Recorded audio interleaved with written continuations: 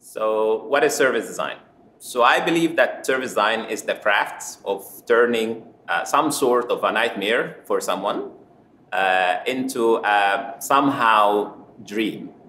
That's partially designed by you as a designer, and that's the fixed part.